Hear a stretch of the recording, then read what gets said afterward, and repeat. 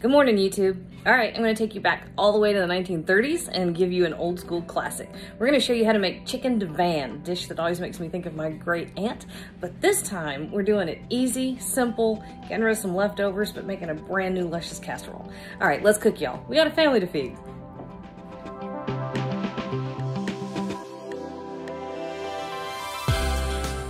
All right, let's start our casserole. I love this stuff.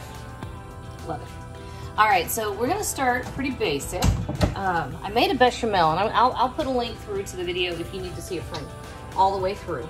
But basically, the bechamel was 2 tablespoons of flour, 2 tablespoons of butter, 3 tablespoons of flour, 2 cups of milk, okay? So I made a bechamel, and that's just sitting back here waiting to go. And over here, I've got about a tablespoon of, what was that stuff? Olive oil. Ding, ding, I got it right. Just for some flavor. Add about a tablespoon of butter. Now, yes, you can do this with cream of mushroom soup in the can. I grew up with that. I've got some, like, a stash, a secret stash of cream of mushroom soup in the back cupboard for an emergency. But honestly, if I've got all the stuff, I'm gonna make it fresh, okay? Tastes better. Richer. All right, so that was 1, 2, 3, 4, 5, these things. Fresh thyme. 5 stalks of fresh thyme. Listen, I think I'm going senile. My brain's not working. All right, then right here, I have a couple things. I've got 1 white onion. Let's see. 1 white onion that I diced. About 8 ounces of baby Bella mushrooms, cremini mushrooms that I just sliced up.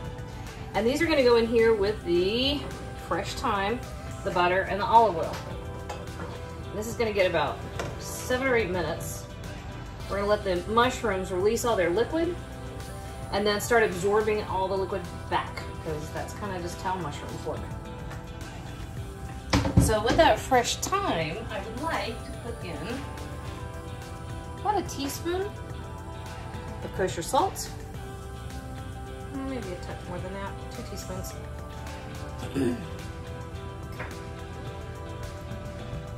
And lots of fresh black pepper.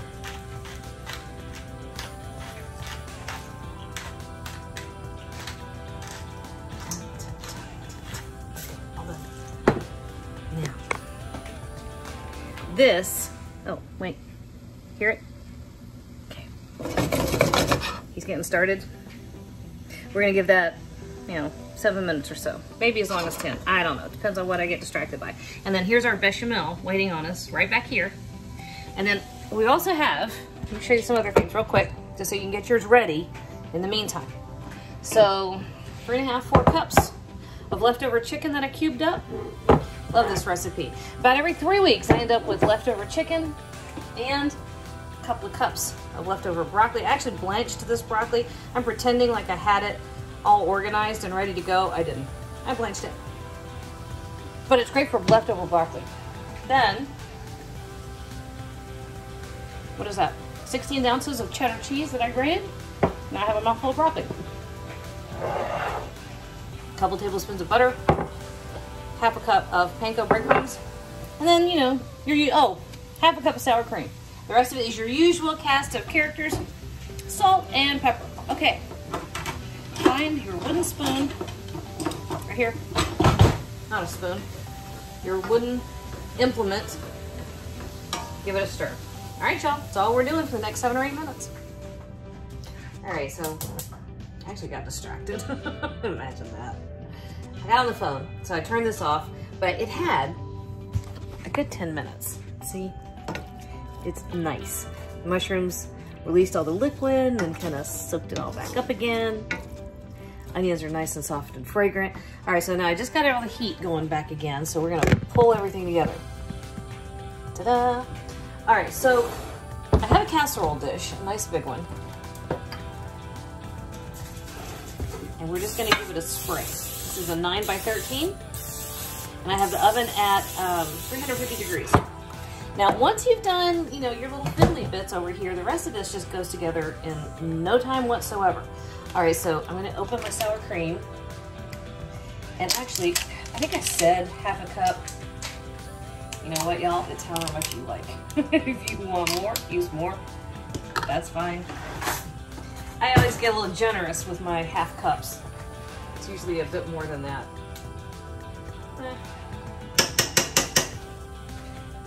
We're gonna call that 3/4 and walk away. Now, here is, that over there, our bechamel, which kind of got a little too tight while we were waiting.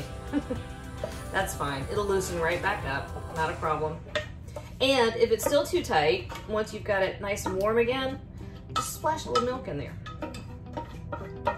A bechamel is pretty flippin' versatile. And all that really does is it's just the kind of the binder that holds everything together. All right, so with the sour cream and the bechamel, the mushrooms and the onions, we still have that thyme in there, y'all. So, see? Getting nice and rich and creamy. Now, I gave the bechamel a nice bit of seasoning. A little garlic pepper, or not garlic pepper, garlic powder, onion powder, salt and pepper, little nutmeg. But here is a good time to give it a taste. It needs a tiny bit of salt. I'm gonna give it a teaspoon for the whole batch. Anyway, give it a taste now, because this is your chance to correct seasonings. All right, so to this, we are going to go ahead and add our broccoli and our chicken. Chicken Divan came out of, I think I'm gonna, all right, I'm either gonna give you a history lesson. We're gonna make this up entirely. I think this is right. I think Chicken Divan came out of the restaurant scene in New York City right before the Great Depression. I do know that my great aunt, who was a flapper, her name was Florence Lee. How about that for a jazz baby? She talked about Chicken Divan like it was the most elegant thing in the world. Now, of course, we think of it as just like a casserole you throw together on a weeknight, right? When you don't have any time. And that's fine too. Oh, look, I waited too long. My butter solidified. Let me stick that in the microwave. Anyway, I read an old cookbook. One that came out of the 30s. And Lord have mercy. There was like 9,000 steps to it. They were like, you made a bechamel, and I think you proceeded to a mornay, which all you do is add cheese to a bechamel, which we're throwing in most of our cheddar cheese. I think it's, for some reason, I'm thinking you made a hollandaise too, in the original version. All of which was actually to highlight the fact that broccoli was kind of an exotic vegetable at that point, which I find vastly amusing. All right, so our cheese is in here, and we are mixing this around a little bit. I've still got the heat on, but we're not gonna worry about it too much. We are almost done and ready to throw this in the oven. All right, so our cheese is gonna get stirred in. I'll stir it out.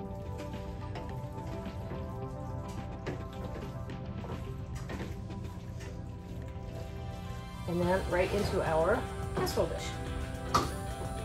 Yeah, that's heavy.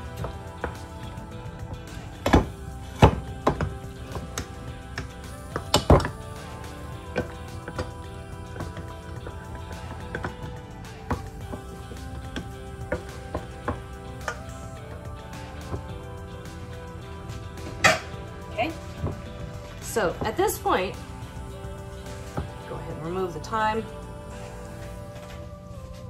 It's not going to give a whole lot left else to the party, and it's kind of getting in the way. Pretty sure I didn't get all of it. I always tell my kids that when they find one, they just make a wish, right? So then they don't look at it and go, Mom, you left that in there. They think, hey, yay, lucky day. That's me being lazy. Okay, so spread that out.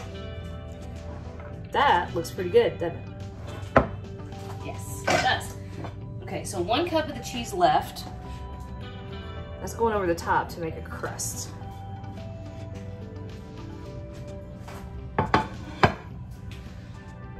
And finally,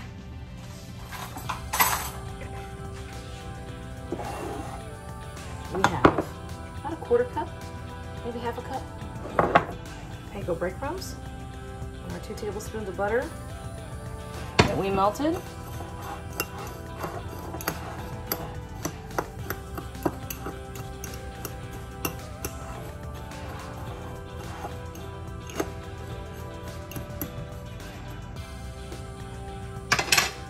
And right over the top.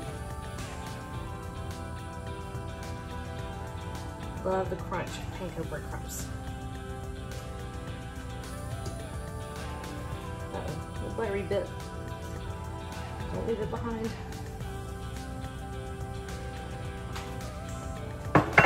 Okay. Hot oven, 40 minutes. All right, I love when casseroles get bubbly.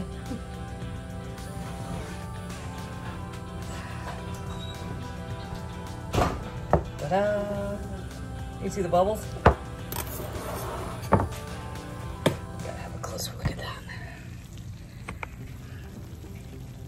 That's what you're looking for. That's perfect. All right, right at, I don't know, 30, 35, 45 minutes. You want it to look like that. All right, now you do have to let it rest at this point. Give it about 10 minutes. I'm trying to cover up the camera. Give it about 10 minutes. Let all the goo and the lava settle down. And then you can serve it. However, you know me, I can't wait. So I'm gonna come in here.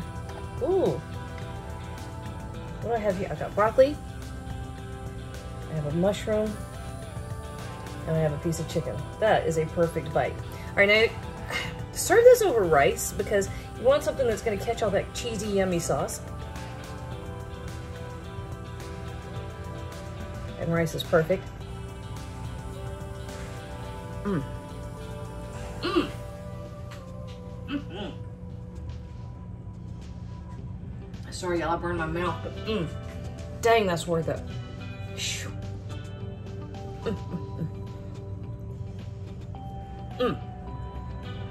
That's how you make a casserole, y'all. Make that tonight. You'll be glad you did.